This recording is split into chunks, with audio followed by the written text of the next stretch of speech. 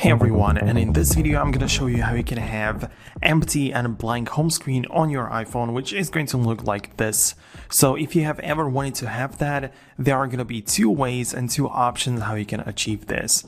Right now, make sure that you first hold down on the home screen to go to the wiggle or edit mode. Now scroll all the way to the right and you have an empty screen, and scroll one more time and add any random icon. It can be literally anything. We're gonna remove it from the page whatsoever, so it doesn't matter what it is. Now click on these dots at the bottom, which is gonna get you to all pages view. Now you can uncheck every single one of them except for the one that we just created. So it's gonna be this one. Now come back to it, and there is only one icon, the only one that we added. So now click on it and remove from home screen. Hit done, and you ended up with a blank home screen. So it's really cool, and it allows you to have nothing on it so you can clearly see the wallpaper. And the reason why we created another page was to not mess with the existing ones, because you can every time just come back to the previous ones.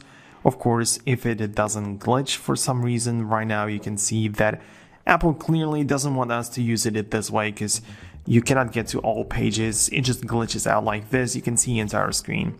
But anyway, to get out of this, you can swipe like this, add anything back to the home screen again, and come to the all pages view. So you can always re-enable the old ones and you're not limited with anything. Of course, you can come back to the previous view. And this thing isn't really bad, but it doesn't give you much versatility. Well, you can see that it glitches out whenever we try to come back, and it's not really something that you should have. In this case, the second option is going to be this. At first, you're going to have to download this application. I'm going to show it to you right now, and it's this one right here. It doesn't even have a name, it's a blank app.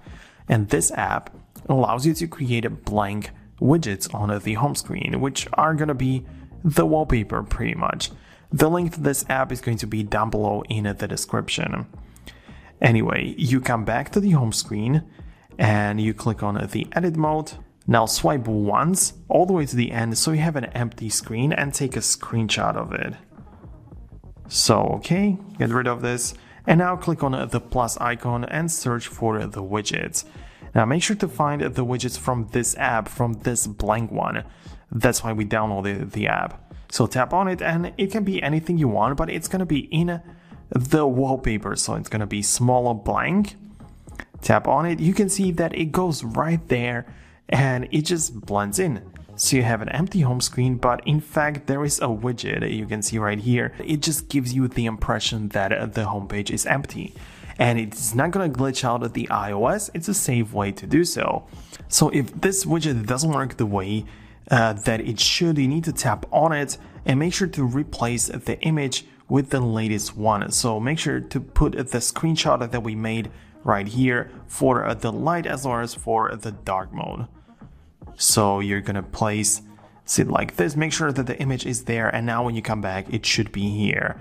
Because for example, if you place something different here, if you just put it this, then I mean it doesn't even have the right size, it's not gonna let you. But if you just do something else, it's just gonna look weird, and make sure that the screenshot is there from the wallpaper. Plus another thing to customize and keep in mind is that you can change the orientation. So hold down on it, edit the widget, and now you can change the position. So for example, if I choose it to mid and right, although it's going to be here, it doesn't fit here because it's supposed to be in the middle section, and here on the right you can see that it fits right here. So yes, you can of course put it whenever you want, but just make sure that you set up the position properly. So it's supposed to be top left, and now it's going to be the regular and the one that actually fits here.